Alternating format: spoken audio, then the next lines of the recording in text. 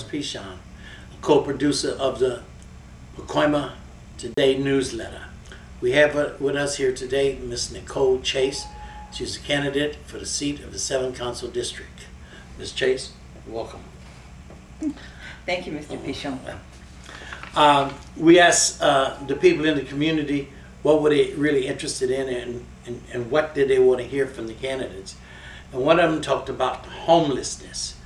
How important, what did the candidates want to do to eliminate homelessness and what could be done with it to minimize or eliminate it?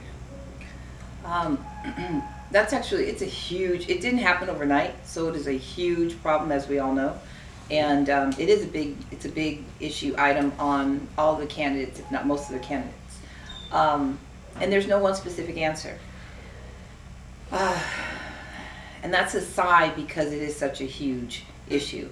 I've always stated about wanting to provide more wraparound services for those who are struggling, let's say in a position where they are struggling. And wraparound services might be, let's say, for a family. Maybe it's some type of shelter, maybe it's job development skills, even for an individual. But we also know that some need mental health services, while others need services to deal with addictions. Each area in the district, though we may have similar issues, are all combating the issue of homeless to one degree or another. Pacoima's challenge with homeless might be a little different from Tahunga and the other areas. And this is the reason why I say that. Because in Pacoima, what I see, and I'll go from my perspective in terms of what I see, also as a stakeholder and a community member who's dealing with this issue. In Pacoima and the part of Sylmar, the end of Sylmar where I live, there's an issue of motorhomes. And there's an issue more of families who are struggling with homeless, the challenge with being homeless.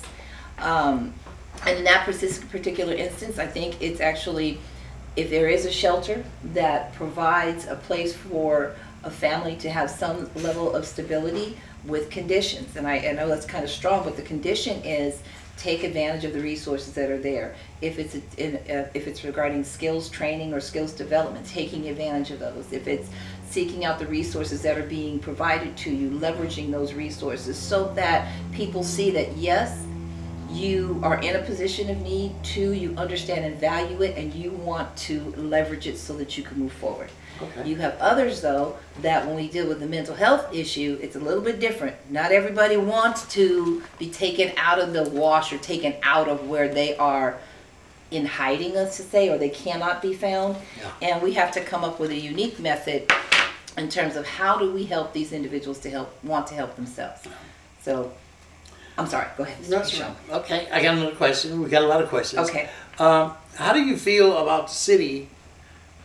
Last November had an issue on the ballot about raising $1.2 million to actually house the homeless. Some of the citizens I talked to, they want to know how will this work?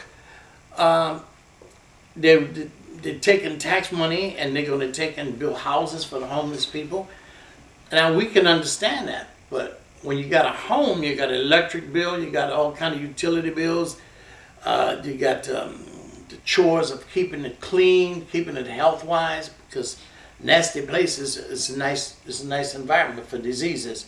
How do you feel about that? About how they're going to take and maintain this? You have any ideas or suggestions? That's actually my concern when it comes to bonds and measures. When we put HHH on the ballot, yeah, and everybody was, the advertisement was to let's end homelessness. Let's solve the problem.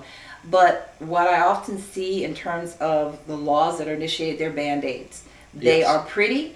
The politician that put it on the ballot can celebrate and say, look what I did, vote me in.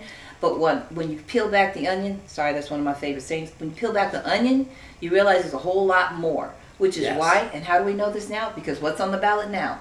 H. Oh, that's because HHH was just for the structure. Yeah. Okay. Now H is, because we have to be able to pay for the services. And then what's next? H2, H4, I don't know. My issue with these types of ballots is we need to, before we start pushing issues down stakeholders or voters' throats, we need to look at the whole picture. if you are going to try and resolve an issue, then it should be, this bond should cover the structure, the services, the staffing. It should have the conditions. We need to know, where are you going to build these shelters? Where is the community's voice involved? There's a number, it's a huge dynamic that needs to be involved before it even hits the ballot. But that's why we're in the position that we're in now. So you're saying there's more questions than answers? There's far more questions than answers, because homelessness, well, we know homelessness has been going on for decades. Ever. For example, there's an annual homeless conference to eradicate poverty that was taking place every year for a number of years. I don't understand that, because I remember going one year, and I won't say where it was, but I remember where I saw individuals who were in need of services that were in line around the building to get services, while those who were coming to attend the poverty conference were going into a catered lunch. That doesn't make sense to me. I understand. Okay, or when you live in a community that has not only homelessness, but you have those who may barely have a roof over their head. So there's still a poverty issue. But when we want to expose young people to leadership and things in this area, what do? We take them to go feed the homeless. So it's like, we want to teach you about poverty. They know about poverty. Yeah, a lot of kids too. So it's something that we need to sit down as a community at a round table. Not only as a community, but also with the stakeholders, the experts in certain areas. And we need to talk about, how do we address these. As a matter of fact, we need to look at success stories. Are there any? Yeah, few. Exactly. So why are we not leveraging those conversations? Why are they not at the table to help us, so we're not reinventing the wheel and just putting tax after tax after tax on the table for constituents to have to pay for?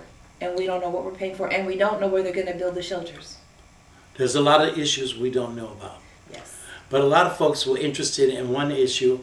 They say they called the city 311 number, or even call the council's office and request the pickup or elimination of trash in the streets of Pacoima. That's what I'm familiar with mostly. And they say it sits there for 2 or 3 weeks before the city get around to handle it.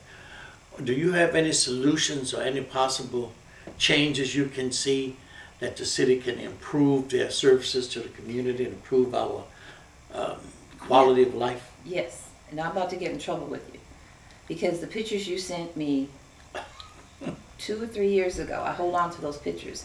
And you know why it's so sad that I hold on to those pictures? Because they're still there. Some of the same motorhomes on the same streets, it's still there. So we really can't talk about 311, because I know you call. So if that same problem, we have a problem, there's an issue. So I can't say repeal 311, because I think 311 can be a very valuable tool if it is truly monitored, leveraged, implemented the way it was designed to be. But see, it's more than just a phone call. That means there needs to be local follow-up. So if that call 311 goes into the city, let's say downtown, then a record needs to come to the local office. The local office needs to follow up in 3 days. Now, that could be a huge burden, but there needs to be some follow-up. It doesn't make sense for an individual who we know, you know this area, okay? When you're making calls, and not only that, you know the system, you know the laws. When you're not getting a response and the same problem's taking place in the same area, there's something wrong, and we need to take a look at that. Have to agree. So, and the other thing is, because I'll probably get in trouble for this too, but Edwin's not here. Okay, good. So one thing that I told the people that I've been working with to develop my platform, I said, you know what, one thing my staff is not going to know, they're not going to know where I am all the time. Because my plan is to hop in my regular hoopty, my little car, and I'm going to be going through my community. Now, it's not going to be scheduled. They're not going to know where I'm going to go. But as I'm going through my community and I see things and I'm taking notes, I want to know, how long has that been there? Because if I'm dialing 311 as a council person, I want to know, and if I'm told that this is the 3rd or 4th call, we have an issue. But I want to keep my staff on their toes. I want them to know that this is a regular part of their routine where they have to drive through the community and take note of what's taking place. Some individuals, they complain because they say when they call the councilman's office or they call the city office, about trash in the community, and I called and it wasn't picked up. They said, well, it's always an alibi. It's almost like city employees serving alibis more than service. Well, you know, we got a limited amount of workers. You know, we got budget problems. They've been saying that for 30 years that I know of. But the deal is, a lot of people are getting fed up with that because individuals got to pay their taxes on the home, taxes on the cars, property taxes, all kinds of taxes. It may be 6, 7, 8 different kind of taxes. And they're tired of not getting service. And some people are embarrassed when they have family come out to visit from other arenas, maybe from Mission Hills, maybe from Sunland or someplace on North Hollywood. They say, why y'all got all that trash on the corner? Why? Because in the 7th Council District, they don't pick it up. In North Hollywood, they may pick it up. Or Mission Hills, they may pick it up. But the deal is, people are embarrassed by living in a community where trash sit for weeks and months. What can be done about that? You called it in, but it's still here. Well, there's another issue that we have to tackle in addition to just calling it in. Just like you said, you have people who said they're embarrassed. You have other people who may not be so embarrassed. Because so there needs to be, and if I have to say, there needs to be an educational process in terms of taking pride in your community. So if you're putting trash out, you want to get rid of that mattress or that television, then there needs to attach to that address, no, let's not be anonymous here. I need so-and-so to come pick up, I'm getting rid of an old television or a mattress, I'd like to have it picked up. And that means the person that put it out there needs to take responsibility for it. Once the community starts truly leveraging its pride, and it might be street by street, it might be house by house, then that allows collectively with community, with council office, with the city departments, we can tackle the problem together. But we have to address the issue of pride, and and this has to be a coordinated effort, because if we don't, we also, the stigma that this is a dumping site. That's the stigma of Pacoima. Exactly. So if the people don't have pride in it and collectively we fight it, because once you take pride in something, if you see someone dumping something, you're going to be on the phone calling. Now let's get to the council office with regards to being responsive. My office will be responsive. One, I have a lot of people that I'm beholden to. A lot of folks who I've grown up with because I grew up in this community. So not only is it the individuals who call into the council office, I know folks who know how to find me. And if I am not living up to my commitment and dedication to the community, I'm going to be in a whole lot of hot water. And I know people can say, oh, that's being humorous. So no, but that's the reality. That's the reality. There are people who've known me for 30, 40 plus years here. And here I am saying I want to fight for the community, but if I'm winning as a council person, and let's say they're coming into you're driving through your community, you're like, Nicole, you've made a commitment to us. And now you're calling me on my home phone, so I know I'm in trouble. Why are you not keeping your commitment? So it goes back to bringing, I'm a big proponent of the round table. You know, where we all come, I'm at the head of the table, because we have to work on it together to leverage these services, but we have to hold the departments accountable. Yeah. Easier said than done, too. It is. It's much easier said than done. Anyhow, I want to thank you for taking the time to come and discuss this with us and answer some questions. No, Mr. Pichon. I can't answer them all. I'm limited. We got the tape. You know, we got limitations. You know, we didn't have a motion picture studio here to do this. Okay. But anyhow, I'd like you to speak to the audience and. Okay, there's, forgive me for asking. Forgive me for asking Mr. Pichon for more questions, and that's because I do want more questions. But I also understand that with a lot of these questions, there's no simple answer. And you will hear me say time and time again, it is about us working together collectively as a community to make sure that the laws that are currently on the books are leveraged, are handled, I'm losing the word that I want right now, but that if we have a law, that we apply that law. If there is a law or an issue that we don't like, then we come together as a community and say, how are we going to take this law off the books? It's not a matter of picking and choosing what we feel is right or wrong at that time. and then allowing others to get away with certain things. So there are issues that we have to address. The problem is this: CD7 has traditionally been neglected. We all know this.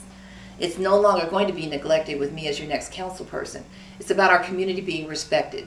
This is one of the most beautiful areas in the city of Los Angeles, the base of the foothills of the Angeles National Forest.